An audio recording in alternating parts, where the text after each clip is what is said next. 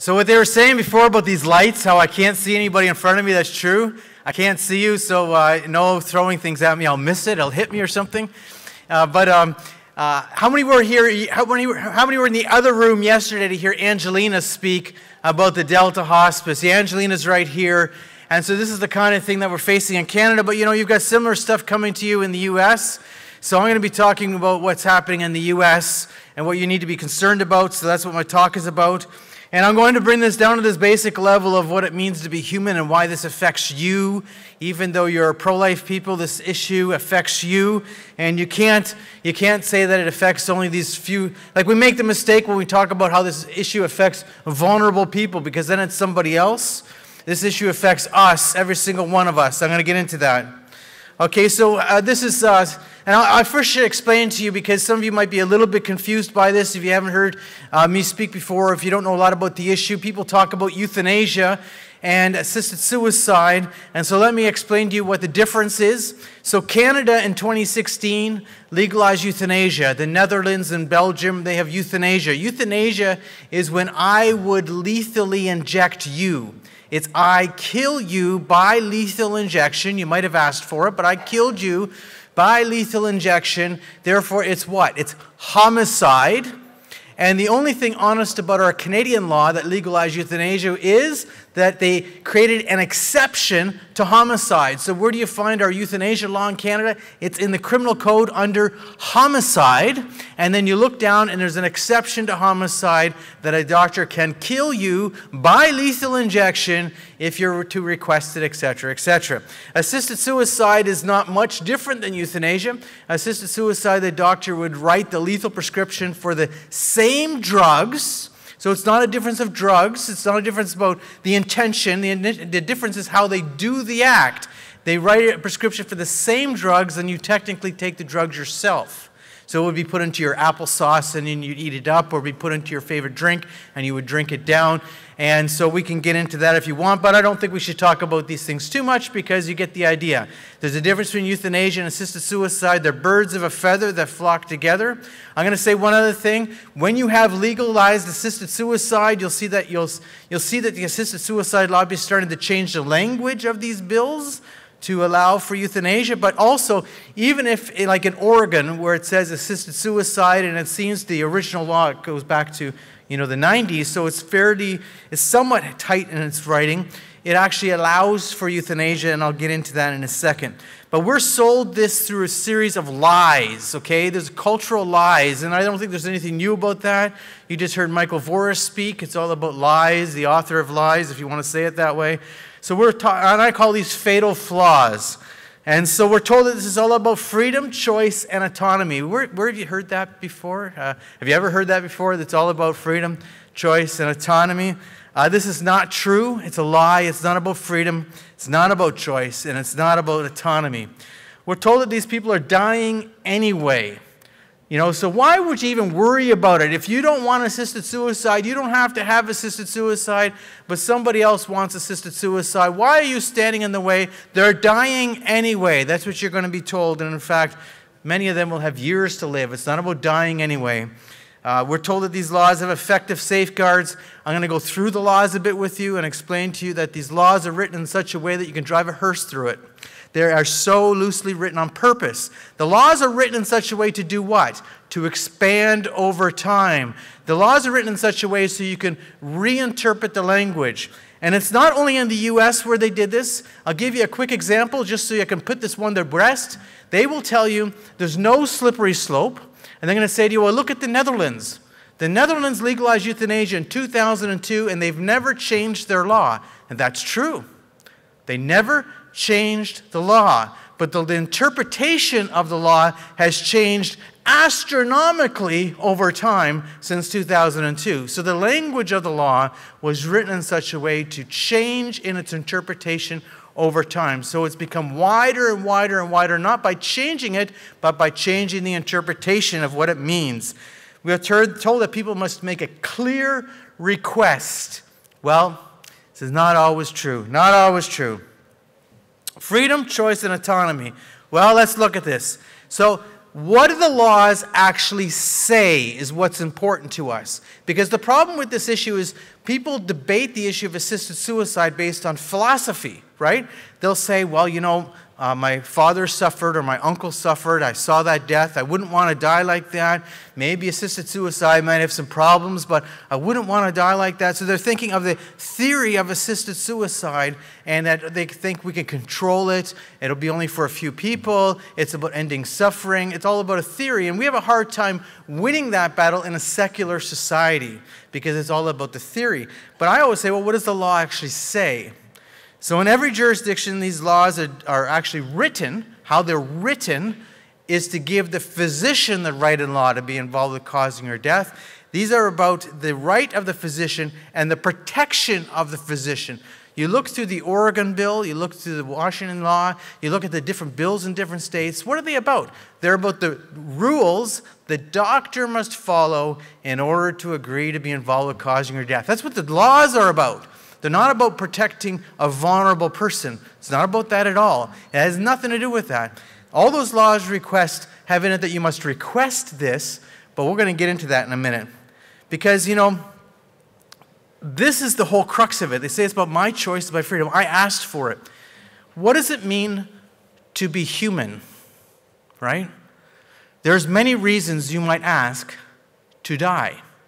I don't need to be a philosopher to talk about this. We just need to be human to understand the nature of the human person. And I believe there is a nature to the human person. Whether you believe in creation or not, we are wired in a certain way.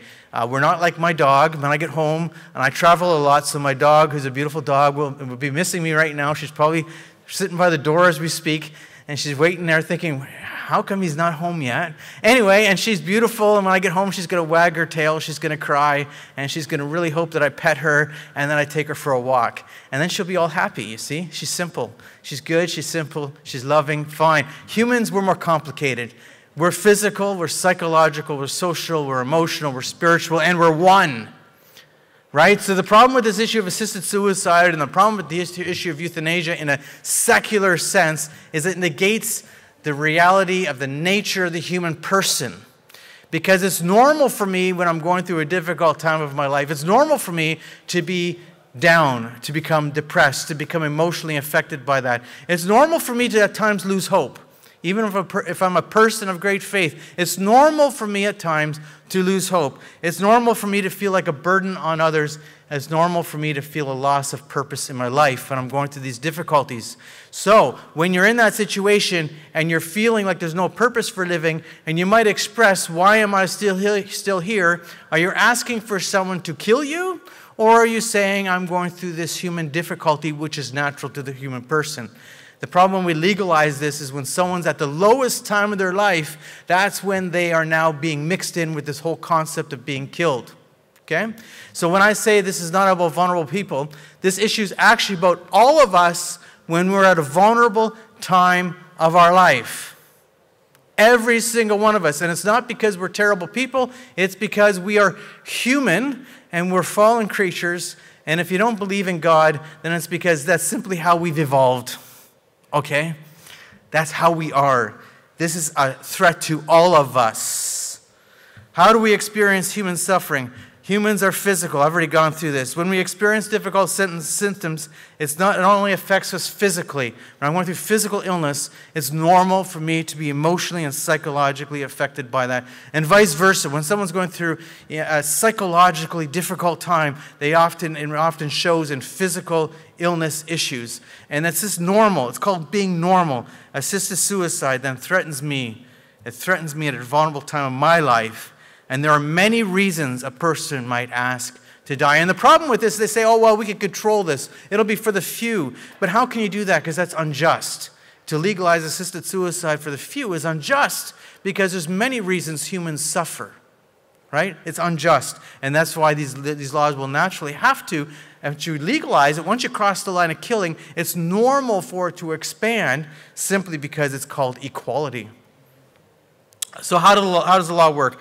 So I had a couple people hand out these pamphlets. If you didn't get one, they're on my table. It's a very simple pamphlet, sort of nice looking, called Shedding Light on Assisted Suicide in America.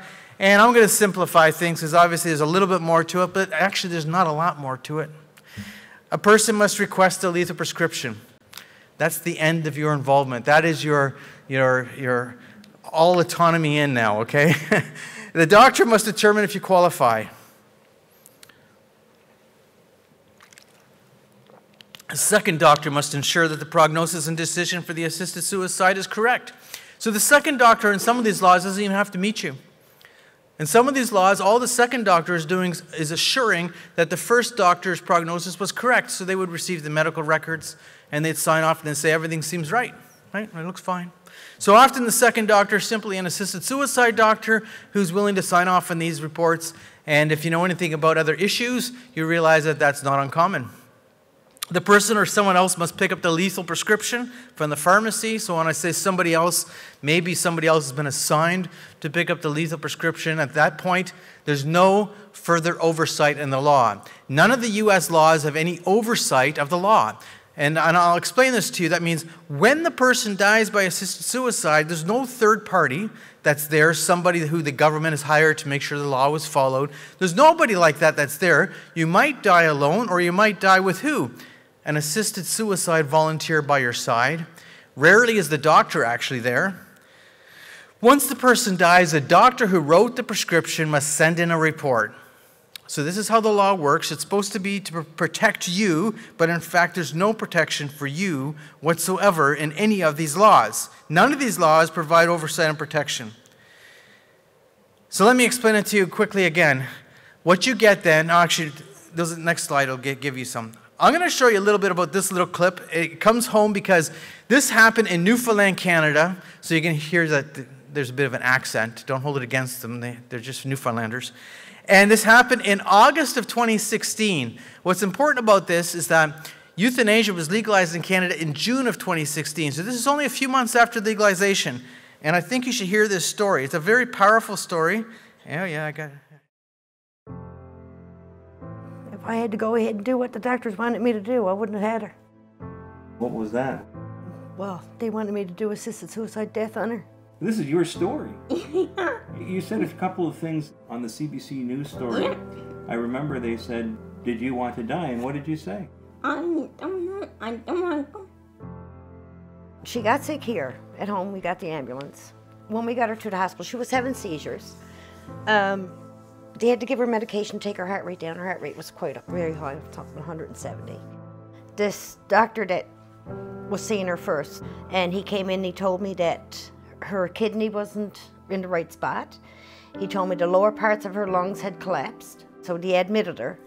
And the next day, when he came in, he took me out in the hallway and he just stood me up against the wall and he told me about assisted suicide death was legal in Canada. And I said, well, he asked, did I know? And I said, no. And then he said he was all for it. And I said, well, that was your choice. And I told him I wasn't interested in anything to do with assisted suicide death.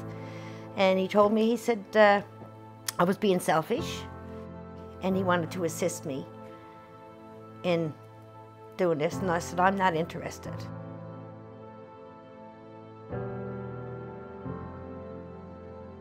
I more or less walked away from her. She heard everything. Yeah. And You heard what the doctor said? Yeah, How did that make you feel? not feeling good. like not once did she ever say to them, I want to end my life. Not once.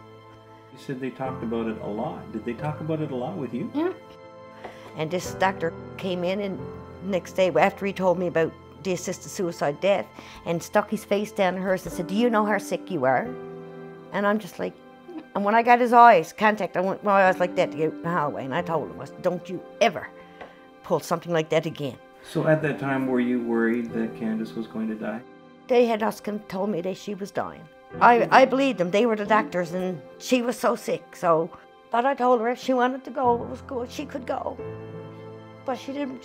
Don't cry, honey. But she didn't want me to be alone. Don't cry. It's all done now. It's over. We just don't want it to happen to anybody else, hey? no. Don't want another family to go through this.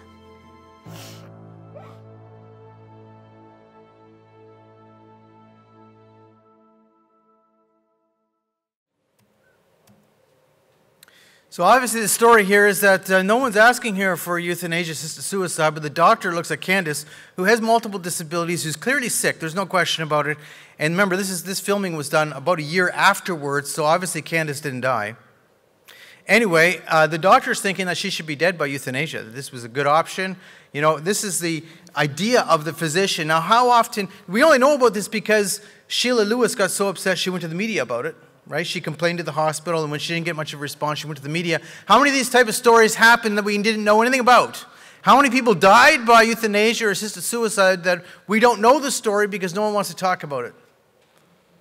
Are these choices about freedom?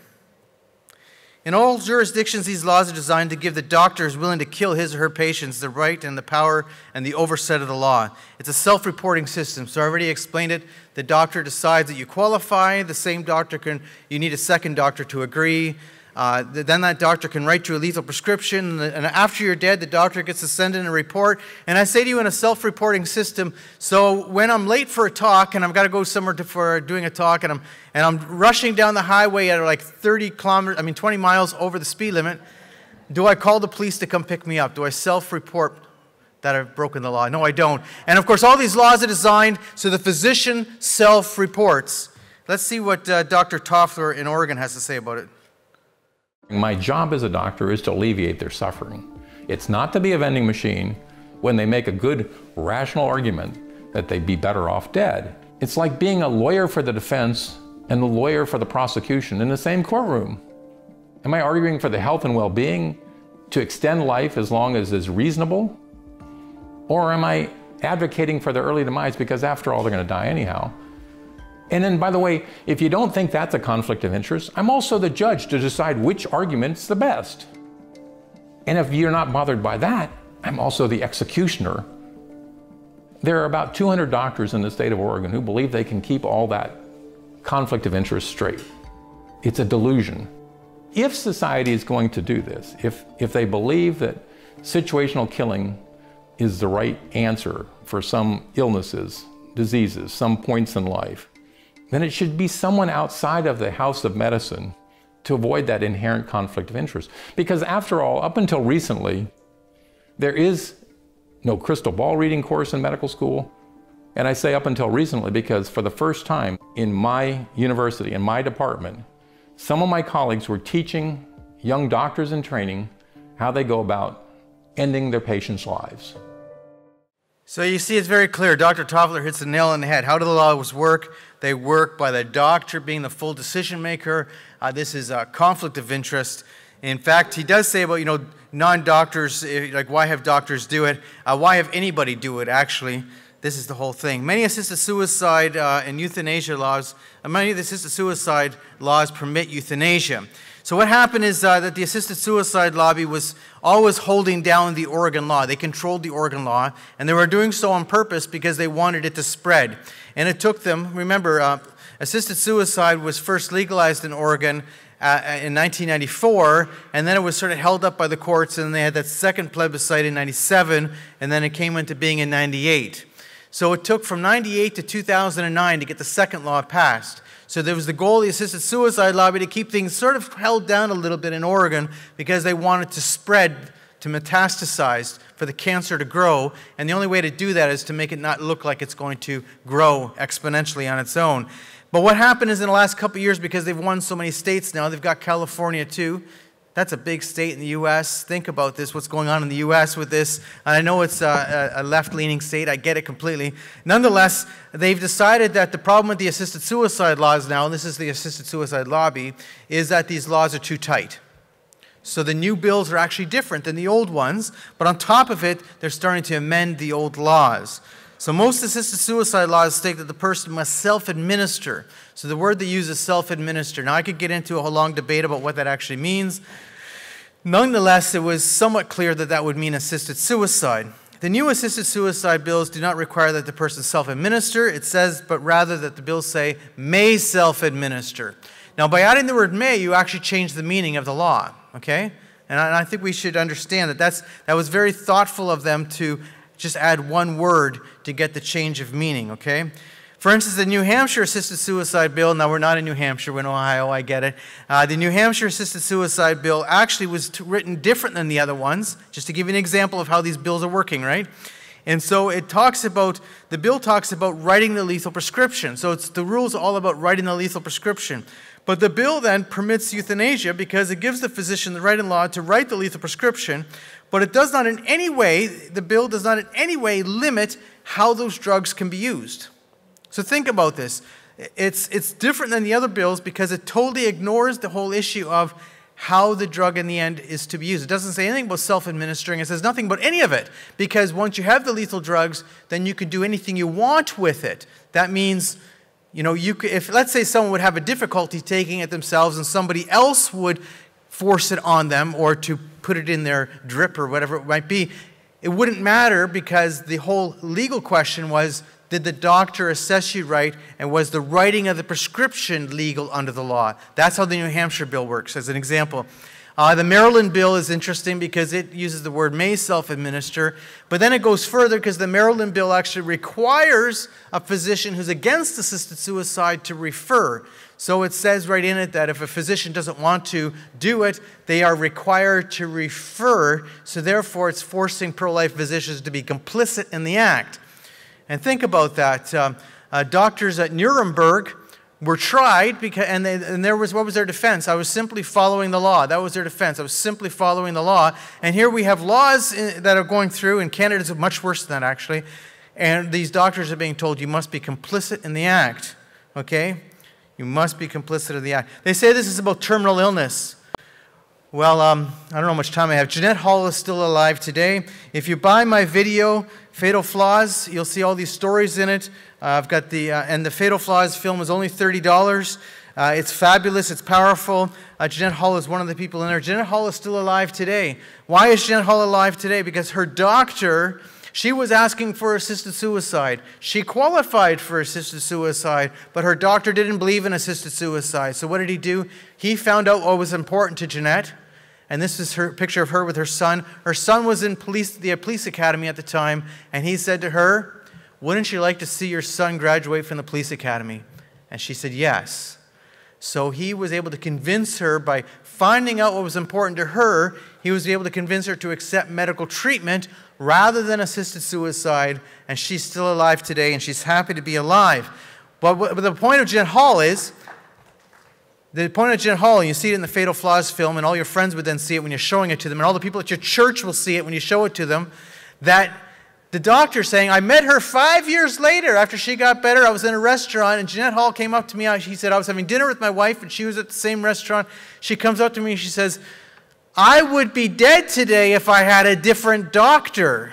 Right? A doctor who was pro-assisted suicide would have given her the drugs that she was asking for. She would have been dead with a different doctor. And that gives you the point of what this is all about.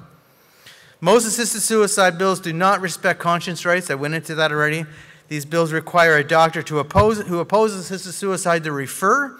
Now, there's different levels of referral. Okay, so for instance, in my own province of Ontario, where I live, don't hold it against me. I grew up there. That's where I am. Maybe I have to be a light in the darkness, but anyway, in the province of Ontario, a physician who does not believe in euthanasia or abortion has to do what they call an effective referral. So if a patient who has terminal illness or is suffering and may qualify for euthanasia, if a doctor says, I don't do that, I don't believe in that, I'm not going to be part of it, by the rules of the College of Physicians, they must send them to the euthanasia doctor. It's called an effective referral. That's how far it's gone in my own province of Ontario. And in British Columbia, you've got over here the Delta Hospice people, and they're being told, as a hospice, they're saying, we're going to refuse to kill, because we don't kill. We're running a hospice. We will not kill our patients. And the province is telling them, you will kill your patients, or we will shut you down. That's what they're saying. That's how far it goes. The assisted suicide lobby has no intention of maintaining these safeguards in the bills. Let me go through this very quickly. The safeguards in the bills today that they're selling today in New York and Maryland and all these different places where these assisted suicide bills are for what reason? They are designed to sell assisted suicide to the legislators. They're to make sure that those Democrats and the odd maybe liberal Republican feels confident to vote in favor of it because they're not in fear of the possible problems. They're saying we have safeguards. That's what they're designed to do, because the lobby doesn't have any intention of keeping these things. I'll go into that in a minute. So what else is happening you need to know about? Well, when we're fighting assisted suicide, the question is not only what the law says, it's how is it done? How is the act done? Well, currently, the assisted suicide lobby has been developing a cheaper way to kill. So the problem has been that the drugs to kill you by assisted suicide are too expensive. So therefore, the assisted suicide lobby started about 5 years ago trying to find new concoctions, new drug mixtures that will effectively kill you, but it'll be cheap. Because it's hard to convince people to, part with the money for death, So the first drug cocktail that they came up with was too harsh. And they didn't stick with it too long. It was only about a year and a bit, and they got rid of it because people had their throats and their mouths being burned, and they were screaming in pain as they were dying. Didn't go over with their death with dignity concept too well. People screaming in pain. Imagine having your mother convinced that this is how she's supposed to die, and you're being the dutiful son sitting with her as she's screaming in pain because the drugs are burning her throat. Think about it. The second drug mixture they came up with is actually the third. The second drug mixture didn't last very long. That's why they refer to the DCMP was the second. DCMP2 was actually the third, because DCMP wasn't a good killer, so they doubled it up and it became DCMP2. But the second drug mixture takes a long time to die, okay? So the longest time of death was 31 hours. You'll notice in the new assisted suicide bills, and I've been pointing this out to people, they've added something to it, is that the thing that you're supposed to acknowledge that it might take 3 hours to die or longer. And that wasn't in the old bills. And the reason is of course, it takes so long to die with this new drug, okay? They're currently working on a new drug mixture again because they realize that the DCMP2 drug mixture, long deaths, people don't go for that. You're sitting there for hours and hours and hours and hours. So last year in Oregon, I'm going to go through the data here. There it is. So in 2018, I don't have the 2019 data yet. In 2018, there was 168 reported assisted suicide deaths. Remember the word reported, okay? 169 people ingested the drugs. One person didn't die at all. So when they say in the stats that the longest death took 31 hours, that's not true. One person didn't die at all in 2018 in Oregon. They just kept on living. He's not dying. Anyway, I'm going to say something that people might say is crass, but it's true. Sometimes in order to speed it up, because remember, who's at the death? Sometimes family members, but often it's the assisted suicide volunteer, that there are people who volunteer to be with you as you're dying, right, to make sure it's done right. Sometimes they have to complete the act. Okay, think about it. 11 of the deaths, the lethal drugs were prescribed the year before. It's just data, right? That just meant they received the lethal drugs in 2017. 3 of the patients were referred for a psychological evaluation. Now think of this. It's actually not 3 of 169. It's actually 3 out of 249. I'm going to get into that in 1 second. So you're telling me that only 3 people in the state of Oregon were going through psychological issues as they're going through terminal or life-threatening conditions asking for assisted suicide. You're telling me that only 3 were having psychological issues? I have a very hard time believing that as a human being, okay? Just think it through. 2 physicians were referred in 2018 to the Oregon Medical Board. One of them actually lost their license to prescribe any drugs at all in 2018. So this, when they say there's nothing wrong going on in Oregon, how come in 2018 2 physicians were referred to the Oregon Medical Board for not complying with the law in 2018? So in 2018, 1 person died 807 days after receiving the lethal prescription. Now, it's supposed to be 6 months, so, start doing the math, 807 days, not quite 6 months. The ingestion status was unknown in 43. So what does this mean? So when you look at the Oregon data, it says that 43 people in 2018, the ingestion status was unknown. And they explain what this means. That means 43 of the people received the lethal drugs, and they died, but we don't know how they died.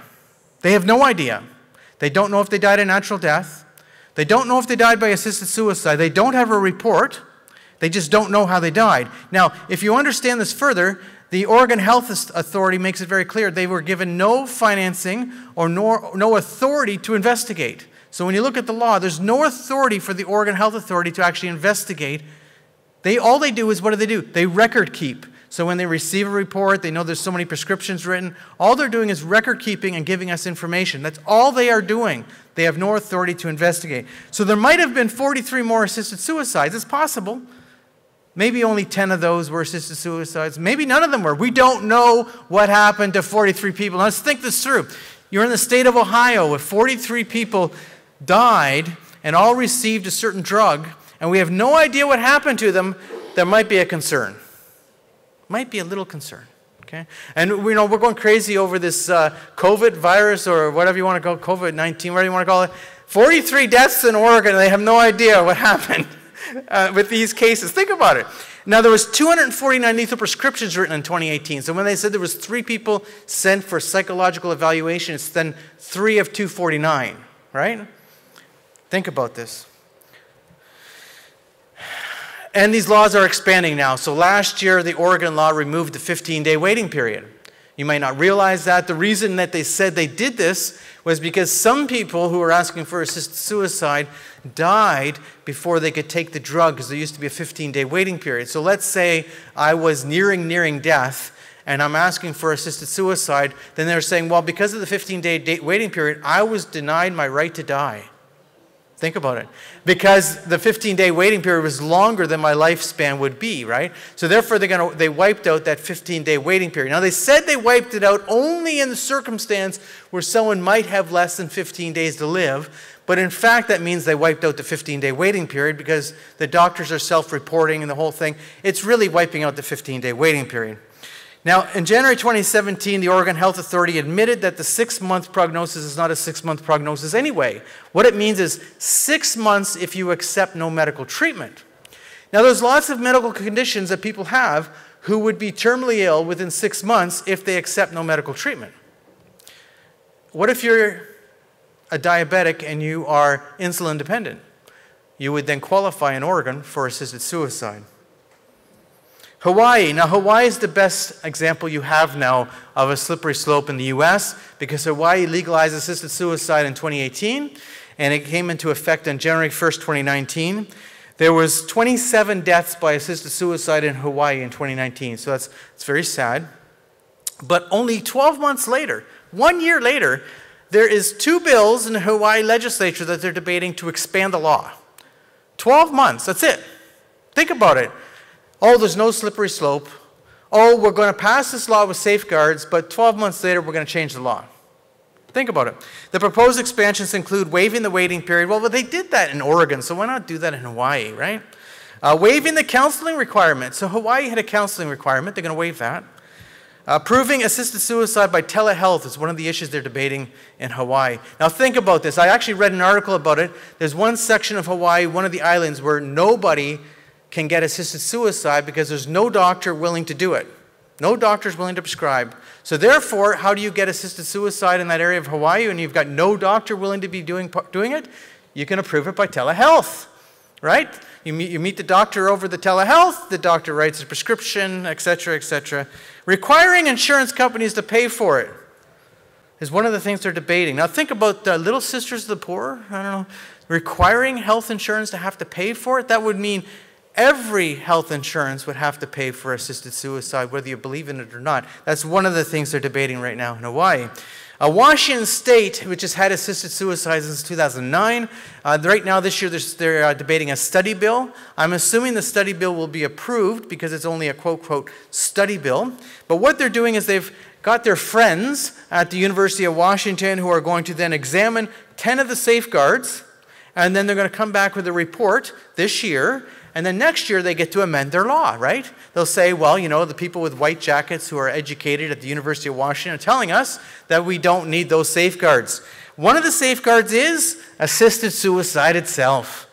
The one question is, should we limit the law to having it self-administered, meaning whether we should allow euthanasia in Washington State? Research indicates that there's 431 assisted deaths in the Netherlands in 2015 that were without request. 431 in 2015. That's what the data shows. In 2013 in Belgium, there was over 1,000 I'm not going to get into how they get that data. You can read my book or you can buy my stuff to find out about that. I'm happy to tell you more about it. These laws also use a self-reporting system. All of these laws employ a self-reporting system where the doctor who approves the death is the same doctor who prescribes the lethal drugs, who is the same doctor who sends in a report. These laws are designed for what? Protecting the doctor. Not you. They're not designed for you. They're not designed to protect you. They're designed to protect the doctor. Magritte, you're going to have to watch her on the film because I'm running out of time of it. Maybe I have more time than I thought. What does it say? It says it's 3:12. We're not too bad. Anyway, I'm going to show this clip. This is out of the Netherlands. It's not the US. It's not Canada. But I think you're going to get the point of the importance of this clip. At the moment they gave her the injection, they said they gave it so that she could go to sleep. But in fact, they just killed my mother. The GP said, well, I'm here with your mother and I ordered an ambulance because I think she has pneumonia. I drove to the place where the hospital is and I got a call and there was a voicemail from a doctor from the ER. He said, you don't have to hurry because you will not find her alive if you come to the hospital. And he said, yeah, we had to give her an injection, so she will be in a coma, but it will be a coma, she will not wake up. My daughter was with me and, well, we drove to the hospital. So I said, but why? Why didn't you intubate her?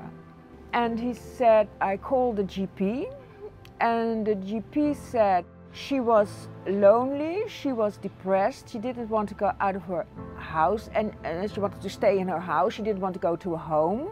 Therefore we decided that it would be better not to treat her anymore. They said my mother was depressed, but she was not depressed. The doctor called me in the middle of the night and said she had passed away. And I said, the cause of death, what's the cause of death? And she said pneumonia and heart failure. But I thought, I was laying in my bed, I thought, no, that was not.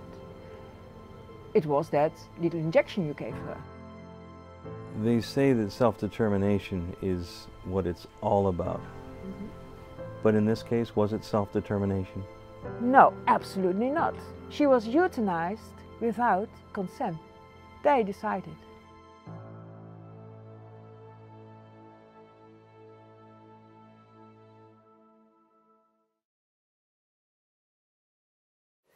And how often does that happen? Well, of course, the laws aren't designed for us to know that. The laws are designed to protect the physician. So the Fatal Flaws film, which is right here, we've sold actually quite a few thousand of these. It's been very successful. It's actually designed for the US market, in case you're wondering. The first film we put out a couple years ago was called The Euthanasia Deception. It was oriented towards the Canadian market. And then what happened is that when euthanasia law was passed in Canada, we decided, well, what we're going to do is we're going to take our second shot at this, and we're going to produce a film for the US. So this film is featuring interviews from the Netherlands and from the US. So we're comparing Oregon to the Netherlands, and the purpose of it is to wake up Americans to realize that you have assisted suicide in Oregon, but it's going to go to where the Netherlands is, because you'll see that exactly the same thing is being discussed. The difference is really how it's done, not what is being done. Okay? The difference is in kind, not in reality. So this film is to wake up Americans. The stories, and I have a little pamphlet at my table, but I don't have that many with me, on the Fatal Flaws pamphlet with the major stories of the film in it. I also handed out this little article here. Some of you have it. It's just explaining what's going on with the U.S. assisted suicide laws. They're changing. They're changing on purpose because the assisted suicide lobbies decided the laws were too tight. And therefore, now that they've had it in place in Oregon long enough, now they're expanding the laws. They've decided it's time to expand, okay? This is what you're faced with. I'm not going to show you the Fatal Flaws clip. So this is what's going on right now in the U.S. You get this big push for expansion, and a lot of people are still just sleeping as to what's going on. We've got big pushes right now in New York. New York's a big concern for us. I have another pamphlet I handed out to you guys, but I have one on the table called Caring, Not Killing. And I have a little card on my table. It says on it, "Do not kill me." And you can sign it. Now the importance of that card is it wasn't my idea. The Do Not Kill Me card, the Do Not Kill Me card, wasn't my idea. It was a woman in Calgary, and she was 81 years old, and she was a supporter of ours. When they legalized euthanasia in Canada, she sent me this little letter with a picture of her arm, and she explained that she was always opposed to tattoos, and she had always told her children and her grandchildren that tattoos were a bad idea, they defaced the body, all the rest of it. But when they legalized euthanasia in Canada, she got a tattoo on her arm and it says, "Do not kill me, I oppose euthanasia and assisted suicide." So I got a card that says the same. And the funny thing was, I was speaking in Calgary, and Calgary is a good-sized city. I was speaking in Calgary a couple years ago, and I had my card with me, and I was telling the story, and she stands up and she says, "Yes, that's me." Now, she didn't show her tattoo or anything, but anyway, that's exactly the situation. I also have a little USB card here, and I'm trying to see where I lost it, but you'll see I have them on my table. The USB card has, I also have my book, Exposing Vulnerable People, with me, and I sell $20 for the book. I have this USB card. Now, what's the USB card? So I decided not to drag the book with me everywhere, because I used to drag this book everywhere. You see Michael Forrest with all his books, you know, he's trying to sell them. He's got to drag them with him. So I thought I'd put the book on the USB. And then what's nice about it is all the links to articles and that are then live, which is nice. But also I thought, well, then I can also load this up with what I think are the most important articles, most important research on euthanasia-assisted suicide that exists worldwide, the best articles, everything. So this is loaded down, and it's also, everything is separated by topic and everything, and I just charge $20 for it. It's full of information. So if you want to become an expert in the issue and don't want to spend 20 years to do it, $20 will get you there if you're willing to read it. And we might actually have a tiny bit of time for questions. Yes, we do. There we go.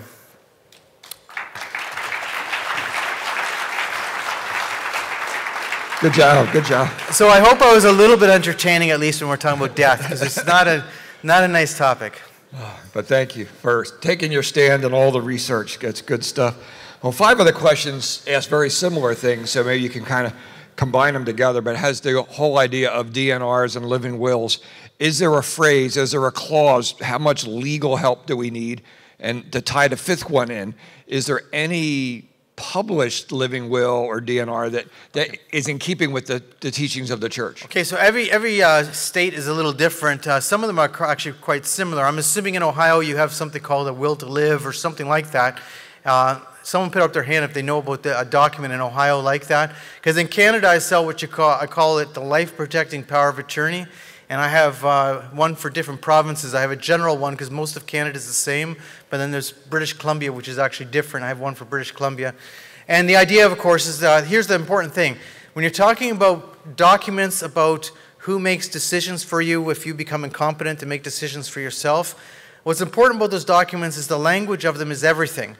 You can't go to your lawyer, even if he's a good Catholic lawyer, and it gives you this sort of, you know, health directive. You can't just sign it because the language of those documents are usually killer documents, okay? They're usually going to say something about, you know, accepting no treatment, only comfort care, things like that.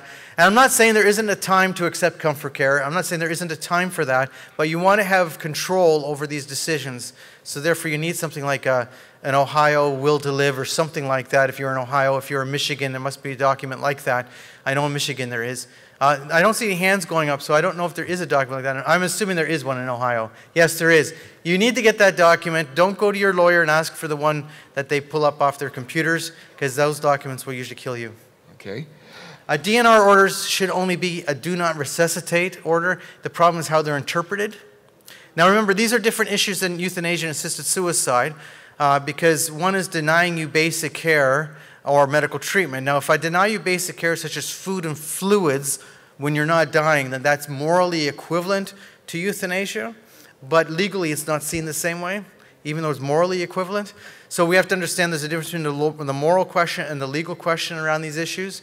But nonetheless, the problem with do not resuscitate orders is not that sometimes they're not needed, because sometimes they are needed. The problem is how that's interpreted, because a lot of physicians today interpret that to mean no treatment at all. Right?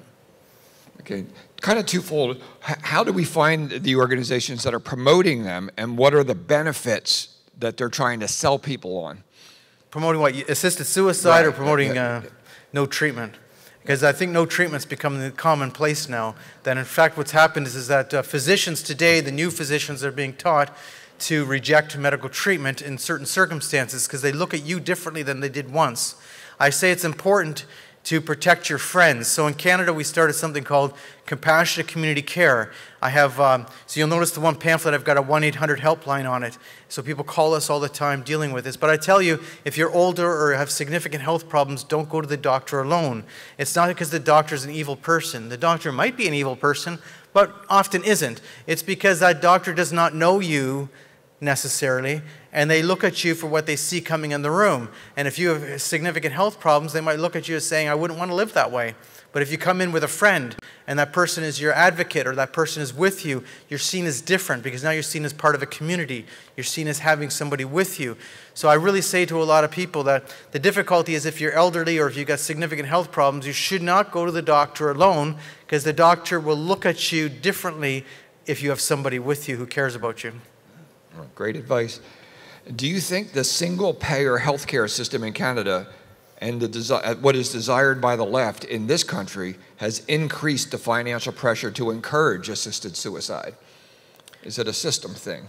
Partly. They'll never say that, but in fact, there's no coincidence that they legalized euthanasia in Canada in June of 2016. And in December of 2016, in the Canadian Medical Association Journal, there was an article by these researchers saying how much money the Canadian healthcare system is going to save now that we legalize euthanasia. Now, their data that they put in that study was actually much lower than the reality because nobody anticipated how much death we would get in Canada. I'll just give it to you very quick. In 2014, when they were debating euthanasia, the Quebec Minister of Health, so that's just the province of Quebec, there's a lot of people in Quebec, said, well, I think there's probably going to be about 100 a year. 100 a year. Last year in Canada, we had 5,000. We've had 13,000 since legalization. And it's going up very fast. Okay, very, very fast. So obviously speaking, the numbers in that Journal of Canadian Association Journal saying how much money would be saved was a big underestimate because we've had a lot more death than that. How many people actually die by assisted suicide, it really grows with the cultural acceptance of it, right? Yeah. Okay, I think that's it. I think we're going to give you a chance to get to your table, and we're going to let you folks know who didn't get a chance to visit with Michael Voris. They're extending his book signing for the next 30 minutes after we are dismissed here today. In 30 minutes, right in here, we're going to have a special speaker address the issue of abortion and the targeted African-American communities. And right next door is going to be all the latest information and research on the Shroud of Turin. So you are dismissed right now. And thank you again for Alex for this great research on a very difficult subject. Thank you.